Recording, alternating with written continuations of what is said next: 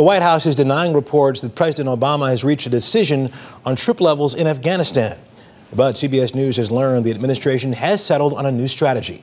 CBS News national security correspondent David Martin joins us from the Pentagon with details. David, good morning.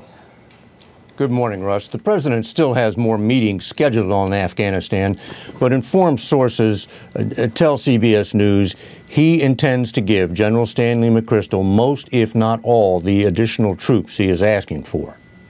McChrystal wanted 40,000, and the president has tentatively decided to send 4 combat brigades plus thousands more support troops.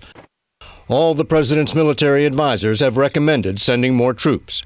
But they also have warned that alone will not win the war unless Afghan President Karzai cleans up his government. The first combat troops would not arrive until early next year, and it would be the end of 2010 before they were all there. That makes this Afghanistan surge very different from the Iraq surge, in which 30,000 troops descended on Baghdad and the surrounding area in just 5 months. The buildup would be expected to last about 4 years. Added to the 68,000 Americans already there, that means there would be 100,000 U.S. troops in Afghanistan by the end of the president's first term.